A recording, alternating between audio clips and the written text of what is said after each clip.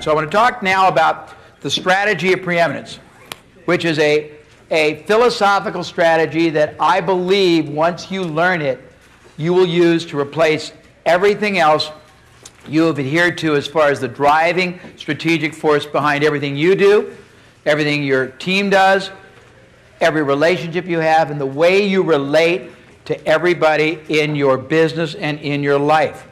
I'm going to do it two ways. The first is to give you the big overview, global 30 or 50,000 foot overview.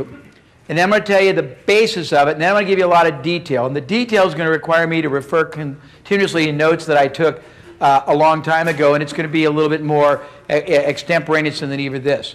So first of all, the strategy of preeminence starts out by asking you to suspend from today forward the way you have operated your business, the way you have looked at your relationship with your clients, the way you have looked at your goal and purpose. It suggests and demands actually that from this moment forward you see yourself in the relationship you have with your clients as their most trusted advisor, counsel, confidant in the field of endeavor, in the area of expertise, and in the outcome area that your product or service at work in their life or in their business produces. Is that too complicated? Let me try to state it differently. You want to be seen from now on by everyone you deal with as the definitive expert source and the most trusted advisor, and as a fiduciary, as somebody who has taken on the responsibility of their governance, of their decisions, of the best interest, as their most trusted counsel, not as a purveyor of a commodity, not as a generic seller of services or products.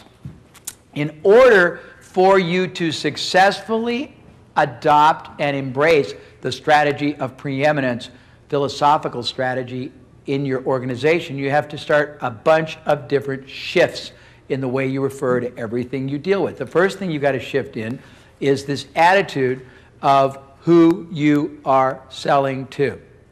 We are in a world, a competitive world, where there are two, count them, two separate forces trying to turn every one of us into commodities. The first is our competition, who wants to marginalize our advantage, who wants to marginalize our distinction, our differentiation, any preemption we've got. The second is the consumer, who wants the same thing. They're pushing forces like mad on us. If we succumb, if we embrace it, if we accept it, then we basically wave the white flag of surrender.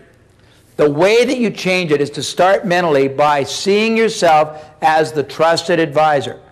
And as such, you will never, ever, ever, three evers, again, allow one of your clients to ever purchase less than they should, in less quantity or combination than they should, in less quality than they should, less frequently than they should, because to allow them to do that is to breach your fiduciary responsibility as their trusted advisor.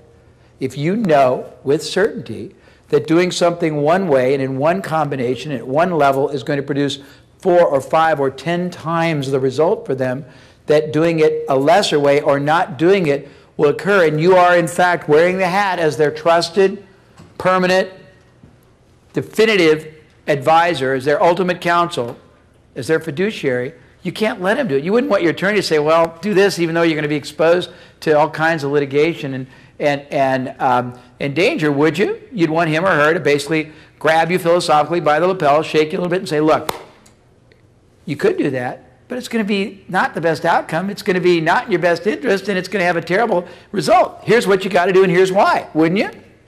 So that's the attitude you got to get. Now, you got to start by realizing that you got to start by changing the focus of what you do and who you do it for. Most people I have met in business when I first meet them have fallen in love with the wrong thing. They got the hottest, coolest product or service or company in the market or in the world, and they are so enraptured with it. Everyone's rallying around the company, and they want to be the fastest growing or the biggest, the most successful, dominant force in the market, and all their team members are rallying behind it. And that's admirable, but wrong. You should not fall in love with your company or your product or your service. You should fall in love instead with your client. Because if you fall in love with your client, and everything you do, every recommendation you make, every communication you utter or expend, everything about your being and existence is designed to see their life better off, their life more enhanced, their life more enriched, their life more protected, their lives more benefited, depending, of course, upon the result of the product or service that you render being actioned and implemented in their lives, then you're going to have an incredible advantage over everybody else because you are living for their betterment. You are existing to see their life massively improved, expanded, protected.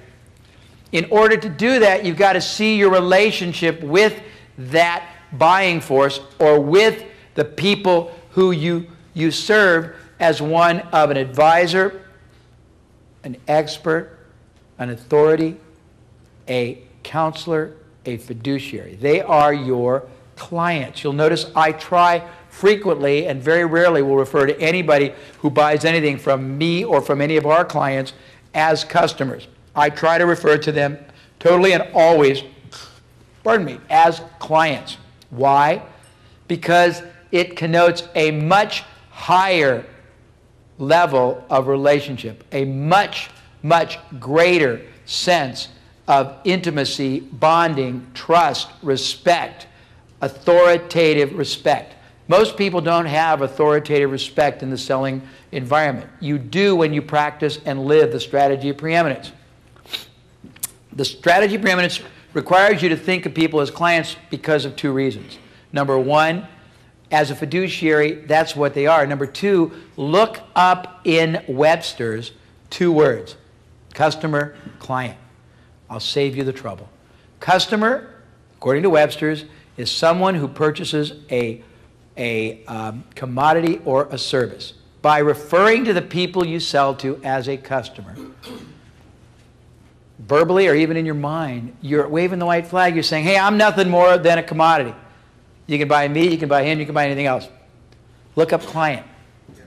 Webster's dictionary defines client as someone who's under the care, the protection, the betterment, the well-being of another. Which one makes better sense to you? Okay, so you got to basically see them as a client. Then you got to realize you have three sets of clients under your service, only one of which pay you. You pay the other two. The first one is your team members and staff. If you don't fall in love with them, if you don't want for them the greatest outcome, the greatest growth, the greatest achievement, the greatest satisfaction, the greatest happiness, the greatest purposeful, the greatest, happiest families, their families to be the richest they can be, both in monetary terms and in emotional and psychic terms, then guess what? Then the chain of congruency is broken. They can't basically be a lever or an extension of your big vision, can they? Think about it. Same thing with your vendors. Trying to hammer them down, trying to basically you want them to be successful. You don't want them to get more on you than they should, but you want them to see you as their greatest advocate, their greatest admirer. You want them to think of you first, to constantly be coming up with solutions, improvements, innovations, breakthroughs for you.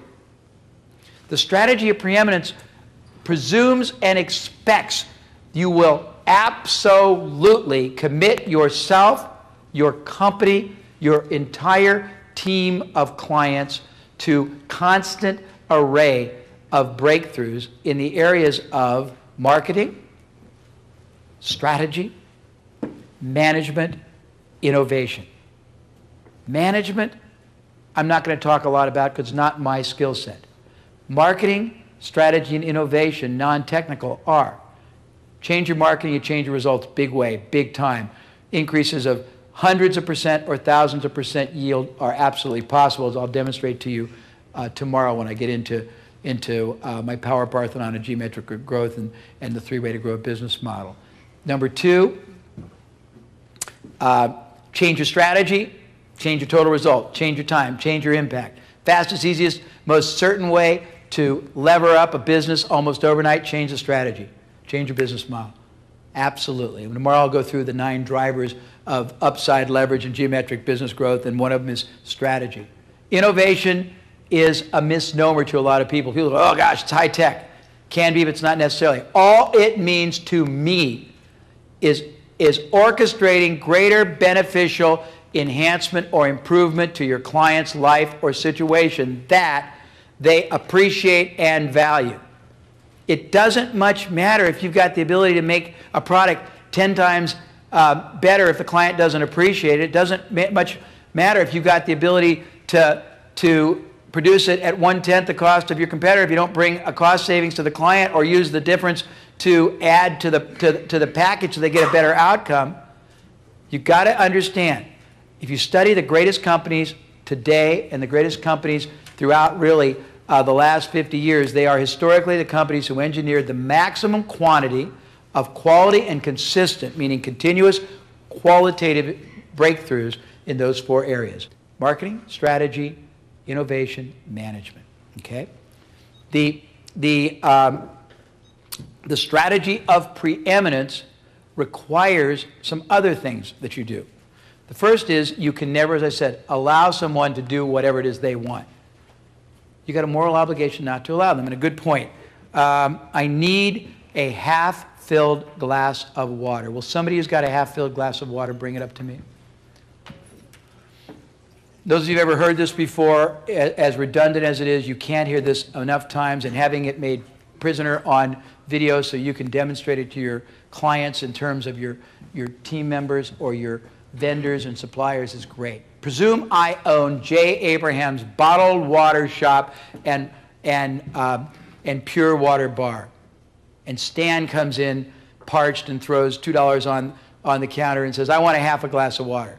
If I take Stan's money and gleefully and jubilantly say, okay, thanks, sir, and I go to the tap and go, shh, and hand it to him, knowing as I do, because I am an expert on water and its impact and implications to the body, the mind, the spirit, and soul, that if all he drinks is a half a glass today, while he may temporarily satisfy his parched taste, his molecular, cellular chemistry will be compromised, his brain chemistry won't function, his organs won't work, his elimination won't eliminate, he's going to be more stressed, he's not going to operate at peak mental acuity, he's going to be probably grumpy, irritable, less than perfect, he's going to be a wretch at home, he's going to be a wretch at the office, he's going to be less effective in sales presentations and motivating people and negotiating with his vendors, he's going to compromise longevity, he's going to suscept himself to more health problems. But if I just take his money knowing that and don't first go out of my way to authoritatively educate him,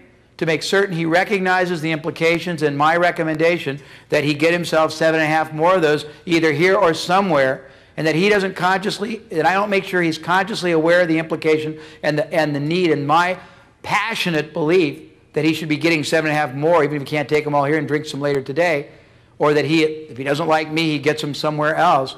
If I take his money and allow him just to take that without extending my fiduciary responsibility, then I breached my moral obligation. Does that make sense? Concurrently, if he comes and buys 8 glasses every other day, but he should be getting 8 every day, and I don't do the same thing, don't make darn certain he knows that it's much better to get 8 a day or every other day than a half, but you're compromising. Man, you're going to not perform well. You're going to live less. Your body's going to be breaking down. You're going to be a lousy leader, manager, husband, father, lover, friend, thinker. I am doing him a gross and a grievous and a moral disservice. Does that make sense? That should be the methodology. That should be the basis. That should be the reason why neither you nor anyone in your employ should ever again allow anyone to consciously buy less than they should, in less combination than they should, in less qualitative levels than they should, less often than they should because you are disserving them. Does that make sense? Now, I want you to think for a minute. Think about your life. Think about the transactions you have in your business as the executive buyer for all kinds of products and services for your business, and in your personal life as a consumer for necessities around the home, for products or services that you use for indulgences. Think about the people you deal with, and think about the people in your life that you respect the most because they are not passive, they are not equivocating, they are not willing to solicitously and panderously let you buy anything you want. They take a stand.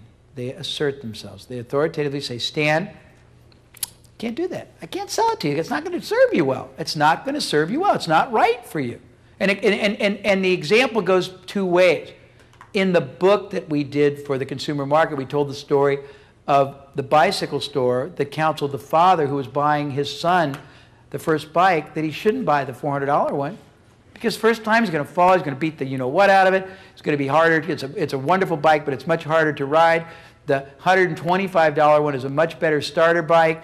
It's going to serve him well. It's durable. It can be banged up. It can be ridden twice as fast and get balanced, take training wheels off. It was purposely designed for this purpose. As soon as you're done with it and he's gotten all the trials and tribulations, then you can upgrade him. You've got a responsibility to guide them to the right decision, and you've got to see your relationship as a permanent one, not as a static one. You've got to see that you're having a relationship with that person forever, and even if you have currently nothing else to sell, that person is important to you. He or she is becoming a valued client and a dear and valued friend, and as such, you've got an obligation, responsibility to counsel, guide, and concern yourself with their well-being for the rest of their life. And that means connecting with them because they're a rich source of expanded business, of referrals, but that shouldn't be the reason. The reason should be that you shouldn't be in business unless you care about their outcome. And you should be able to visualize. In Stan's case, I'm picking on him. You should sleep like a log every night because you know there are 878 families and 425 enterprises in Salt Lake City right now who have got a 90% certainty that if anyone breaks in, they're not going to get wiped out, they're not going to get raped, mugged, pillaged, they're not going to lose everything because within 25 minutes the police will get there, and when people see that they've got protected by that, they're not even going to come in. And you should know that should make you understand those people have got a higher probability, if you looked at it research-wise, 10 times the probability of living, 10 times longer, of having less trauma in their life, of having happiness, and when they come back from a long business trip or a vacation, not having a shock or not getting called in the middle of the night. And that's got to be so comforting to you, and that's what you live for, and they acknowledge it. Does that make sense? The strategy of preeminence presumes another attitude, that you look at everybody out there that you want to do business with, and that you make it a point of deciding that you're not going to wait for money to change hands before you start contributing, guiding, counseling, advising, consulting, protecting them. And it will blow their minds because it will definitively and differentiatingly, it'll set you so apart from everyone else you deal with by the way you do it. And it's a self-fulfilling prophecy. If I decide that I want a relationship with Stan or Paul or Michael, and Michael doesn't see it yet, it's incumbent on me to protect him now because I'm only going to enrich him, protect him, get him better molded for when we start doing business, and I'm going to constantly deal with him as if he were already my client. It's a very powerful distinction. The strategy of preeminence also asks and expects you to do something else. It says that you dispel forever the question that most people struggle with non-verbally all their life in business. The question that most people struggle with is, am I worthy of the goal I've set? Can I really build my business to $5 million? Can I really make $850,000 a year? Can I really attract 2,500 clients a year? Can I really keep them all satisfied? Can I really stay on top of all the knowledge and all the changes? Can I really compete with the bigger, larger, more aggressive, better capitalized firms? That's not the question. As you'll see tomorrow when I give you all the secrets to geometric business growth, the right question to ask yourself from now on is this: is the goal worthy of me? Because you'll learn very quickly there's so much more, higher and better achievements, connection, contribution, impact,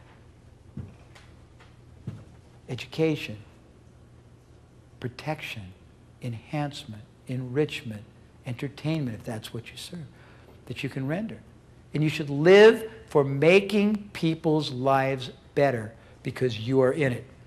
I interviewed a good friend of mine, Fran Tarkenton, a couple of years ago on the meaning of business life according to him. And he said that his belief is very simple. Anytime he ever impacts anybody or comes together on the phone, in person, he wants to have, when he's done, he wants to leave them better off than they were because he was in their life for that period of time. And that may be that he entertains them. That may be that he educates them. That may mean that he acknowledges them. Part of the strategy of preeminence means you learn to listen. You learn to hear what people are saying. You slow down enough to make their point more important to you than your point. And you acknowledge them. And you are genuinely interested in what they are doing. I've told this story many times, but I'll tell it one more time because it's profoundly appropriate here. Many years ago, probably 10, I was in Australia flying in to do a seminar. Good seminar. Big one, actually. About 400 people paid $5,000. It was a really good one. I'd flown for 17 or 18 hours. I had my family with us. We landed Sydney. We were tired but very juxtapositioned. They went to bed. I couldn't. We were in, I think, back then, the Sydney Hilton or Sheraton. Nice hotel, commanding view in the upper tower of the whole Sydney Harbor. You obviously know where I'm talking about. I couldn't sleep, so I went to the concierge suite, which is a big room with a bar and other things for the top couple floors. There was one other gentleman in the corner about where Michael is in the back. That's the only person there. I, of course, love people. I love people naturally. I walked over and started engaging the person. I told the person two things about myself.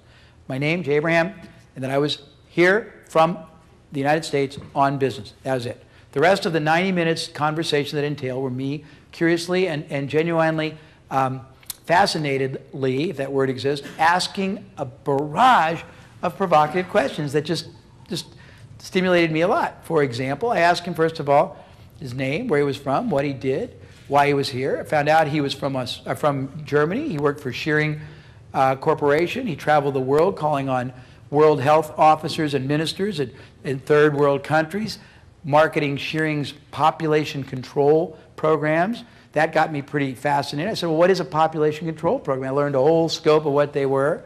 I asked, how in the world do you make a cold call on a third world health minister? Did you just call up cold? Do you get a referral? What do you do? He gave me the whole explanation. I asked him a myriad of questions. I then asked him what it was like selling it, how many calls it took, what the ideology was necessary, when a third world country would embrace population control, what the populace thought about it, when you sold it, how many different forms did it take, what did it cost, how did it get paid for, once they bought into it, how did it get disseminated?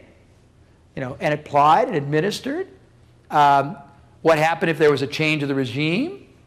How much of the money that they paid you went to your company? How many went back to them in some covert manner? I asked him what he was going to do when he grew up because I figured he must have an incredible Rolodex. There was a big, turned out, very high-level, high-security, third world health minister a symposium going on in that hotel, which was really fascinating to me. I then switched and said, I want to know more about life in Germany. I asked him what it was like, the family, the climate, the economic climate, the political climate, the lifestyle, the values, the religion, what his kids were like, what the schools were like, what opportunities there were, what education there was. I asked him a bundle of other questions about all kinds of things that were both commercial, fraternal, just lifestyle.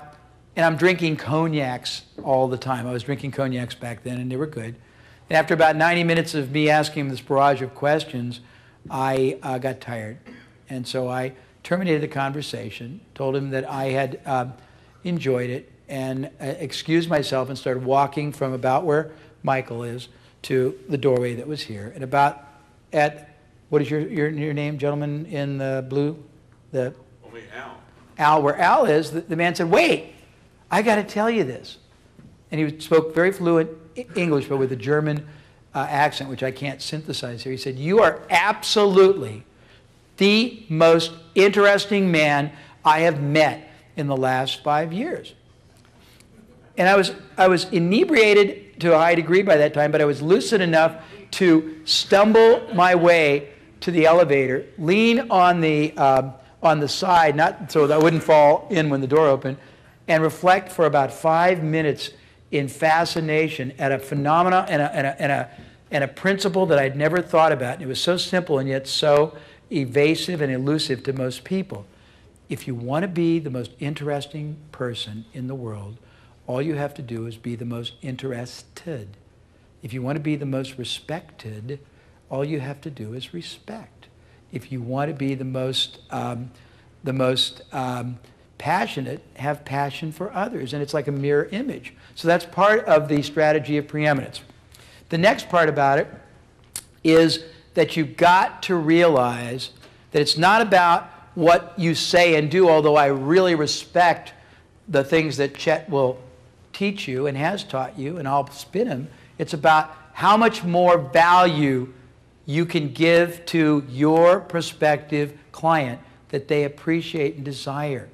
It's not about what I said before, having a unique selling proposition. It's about establishing yourself from the very beginning as the only viable solution to a problem, a challenge, an issue, or an opportunity in their life that you alone give clear and absolutely dimensional and tangible animation or shape to by crystal clear explaining it and titling it, something that no one has ever connected the dots for them for before. It's about never, ever, ever again allowing anyone in your employ to not share your vision, and recognizing that they can't share your vision if you don't share it with them. Not just most people make the terrible mistake of going right for the bottom line. We're all about making the customer or the client the most valuable person to us, and we're passionate about them. Well, you've got to get people through the process sequentially, bring them along, particularly your team clients and your vendors. They've got to be able to see life the way you see life, and that requires you to first see life the way they see life. And the only way you'll do that, if you practice the strategy of preeminence, is literally to do the following thing.